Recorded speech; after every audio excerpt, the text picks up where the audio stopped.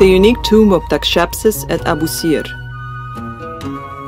Сегодня мы посетим гробницу Пятой династии в некрополе Абусир, которая принадлежит царскому визирю и его жене. Это английская версия русскоязычного видео. Перевела и озвучила Анна Верволка, мой друг и коллега, также увлеченная Древним Египтом.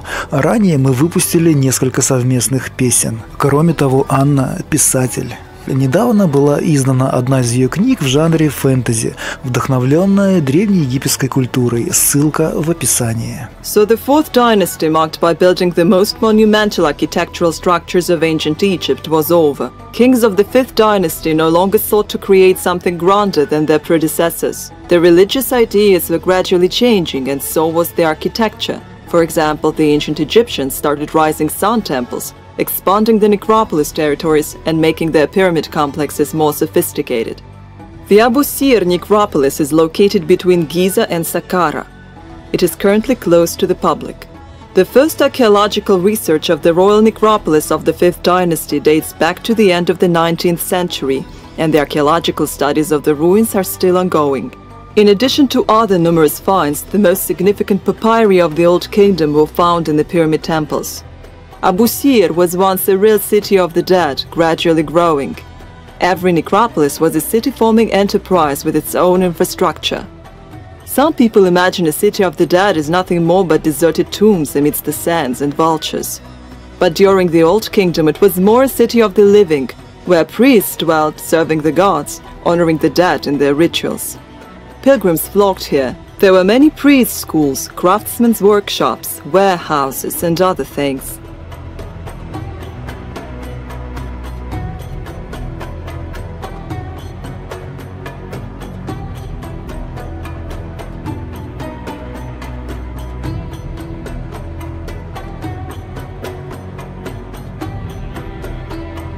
Now only ruins of the pyramids and tombs amidst the sands remain. The most well-preserved structures are the pyramids of Saqqara, Neferirkara, and Niuserre, and the Sun Temple at Abu Ghurab.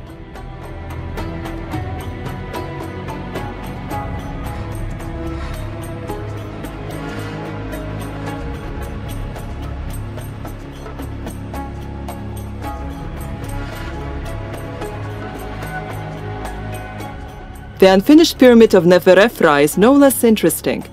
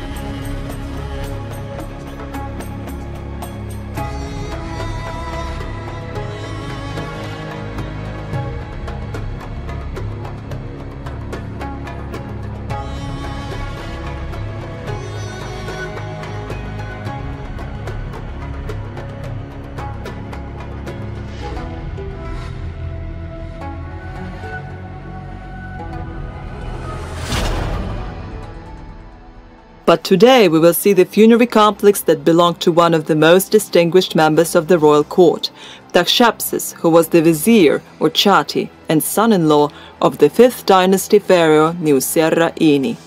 This mastaba complex is unique as it is the most extensive non-royal tomb of the Old Kingdom. The tjaty was buried there along with his wife. The complex was first discovered by the German Egyptologist Zakat back in 1843. He classified the site as a pyramid due to its vast size and designated it to the complex as Pyramid number 19.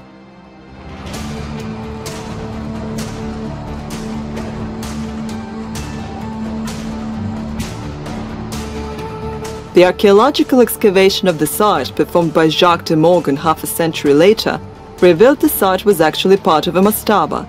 De Morgan's archaeological research, published at the end of the 19th century, covered only 1/3 of the site. Unfortunately, he was unable to continue the large-scale excavations due to lack of time and financing. The site was left to the mercy of nature and sands of Abusir for another 70 years. In course of a series of excavations conducted from 1960 to 1974, primarily led by Egyptologists Zbigniew Żaba and Abdul al-Kereti, the ancient site was cleared up. Today we know it as the largest and the most complex non-royal tomb of the Old Kingdom.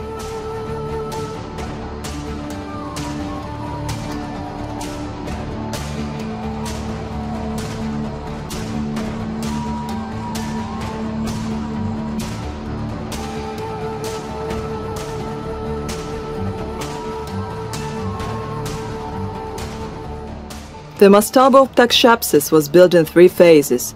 The entrance is located in the northeast corner of the complex. It is a structure consisting of 2 6-meter-high limestone columns shaped as lotuses, which support a fine limestone architrave. The columns represent the oldest known example of this type of design in ancient Egypt.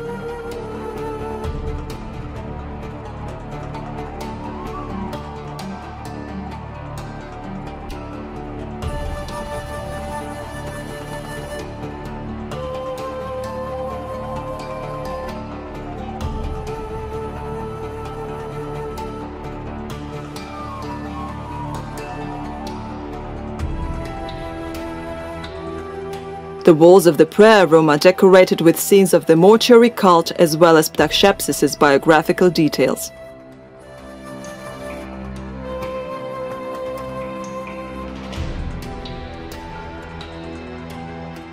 The burial chamber is located in the northwest corner of the tomb. It is a small room with 2 granite sarcophagi which were violated by the ancient robbers. A large one belongs to Ptahshepses, a smaller one is for his wife Hamenernepti. Just like the pyramids of Abusir, the mastaba was heavily robbed many times and the mummies of Ptahshepses and Hamenernepti were destroyed. In the New Kingdom, the mastaba was used as a workshop for dismantling of the tomb and reuse of the stone in other buildings.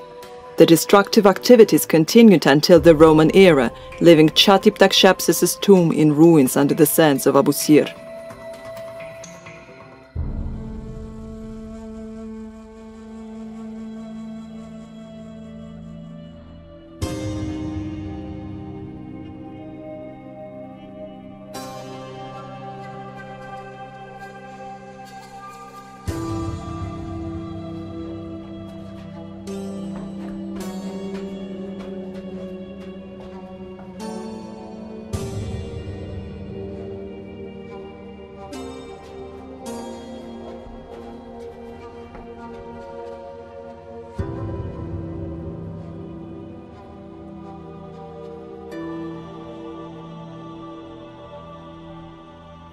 However, it should be noted that the careful attitude of the Egyptian specialists in conservation of ancient monuments ensured the safety of the site and allows more detailed research in the future.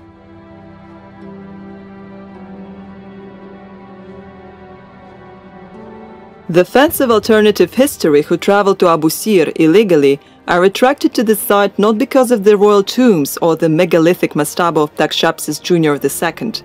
They want to see the black slab, which in their opinion is a product of some advanced civilization.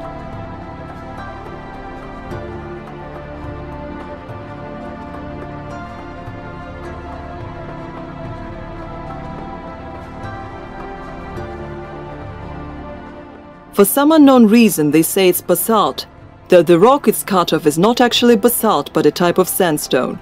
This material was used for making some of the 4th, 5th and 6th dynasties sarcophagi. The confusion over types of rock is common not only in Egyptology but also in other historical disciplines.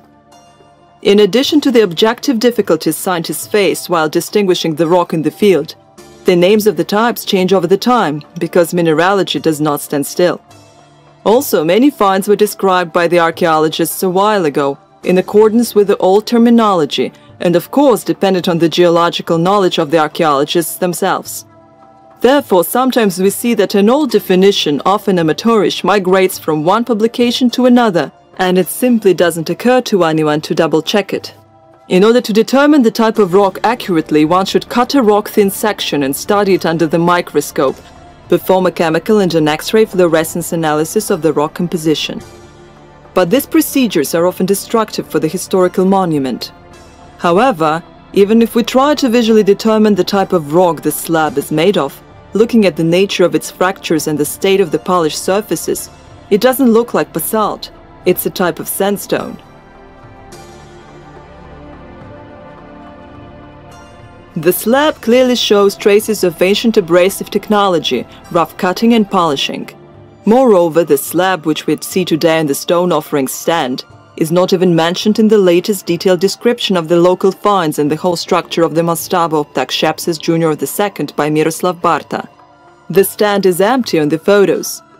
Perhaps the slab was a stone blank for some stela or something like that, but we have no archaeological data to determine what it actually was.